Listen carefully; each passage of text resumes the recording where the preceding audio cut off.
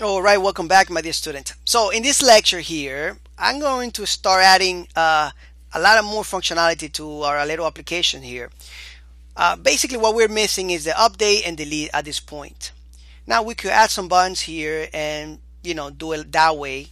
That would be easy to do. But I want to actually do it in another fashion that will help you, get more knowledge and be more creative with your applications out there. Basically, learn more. I like to do things, in a different way sometimes so my students can learn as much as possible, right? That's my goal as an instructor.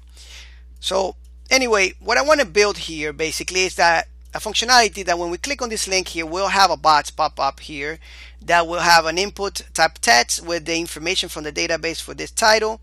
We have a button there that you can update it and another button there that you can delete it, and maybe a button there to close that box, right? So there's a whole bunch of functionalities that we can add to this little application here, and I just want to help you add that one there. So anyway, let's start. All right, so the first thing is the markup. We need a markup for this for the next box here, and the link and the functionality for jQuery. Now for those of you that don't know much jQuery, I have a really good course that can help you even get a lot better than what you're learning in this course. So let's build a markup. Let's go all the way to the bottom here, and if you see, I'm already putting a little comments here, so I suggest you do the same for your code. Right here in this div with a class of row, I'm going to actually build another table here. Well, not a table, but a container like this, and let's call it action container. All right, like this. There we go. And we can put a little comment here, and we can say something like let's just do this one here. Copy this one there, select it. Oops, that took everything there. There we go. All right, so we need to actually put something here so that way we know it works. And now we need to get the links. All right, so let's go to display underscore cars, and right here on the title, let's actually create a link here, and let's close it. There we go. That should be good to go there. And so if you refresh it here, you can see the little hello here, and the links are working already. All right, perfect. So what else? Well, we need some type of, we need to hide first of all the this markup right here. So we need this ID.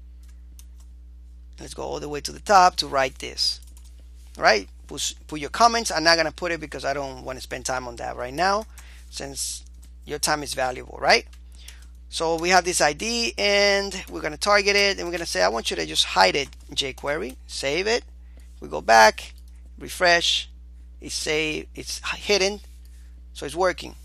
The next functionality is the link. When we click on this link here, we want to be able to open something, right? So let's put a link there. So let's say, not a link, an ID. Let's write an ID here for this link, and let's call it title link. Now I'll show you what happens in a minute. I already know what's wrong, but I want to show you what's wrong just in case in the future you have that issue yourself.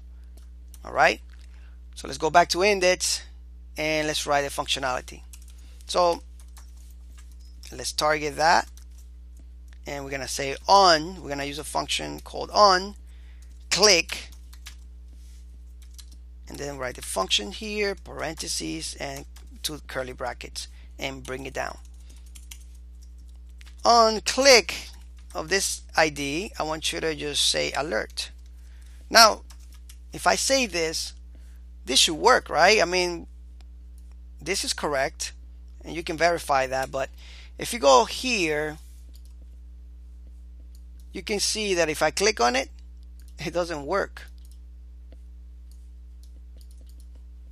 And actually, we need to put a hash on display cars right here, so that link doesn't submit. Let's go back. If I click on it, nothing happens. All right, and the reason why is because this data here is being displayed dynamically. All right. So because it's being displayed dynamically, basically it's not really available in the DOM yet, right? When we are clicking on it, we're trying to get that data in the DOM, but it's not because it's being displayed dynamically. So what we need to do is we need to go back to index and take this code out of here and include it in that file where the dynamic code is. So we'll come all the way to the bottom of the file and save it. And now if we go back to it and refresh, I click on this and it works. Beautiful. But look what happens if I click on the second one. I double click it, triple click it, and nothing works. Just the first one. Why?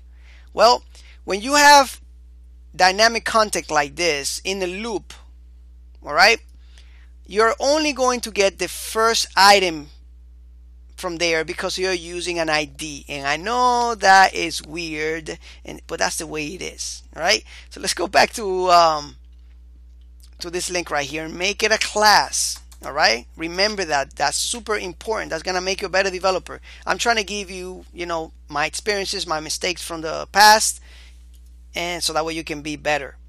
So we have a class there. Let's make sure that this is a class. Save it.